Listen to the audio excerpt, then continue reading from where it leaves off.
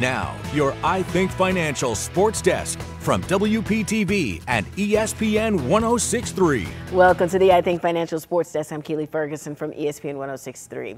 The Els Autism Foundation has been changing lives since 2009. Last year, the foundation debuted a global golf competition, and that competition has been brought back this week, bigger and better than ever.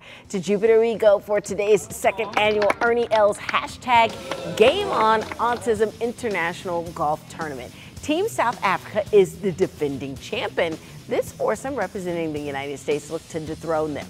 Weather did force them inside early, but the competition still went on. Els Autism coaches its clients in recreational sports like tennis, fitness, and golf. And the best part is, while the clients are learning from the coaches are also learning from the clients.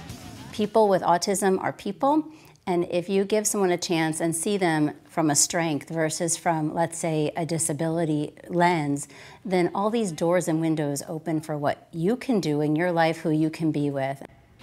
Certainly could not agree more with that.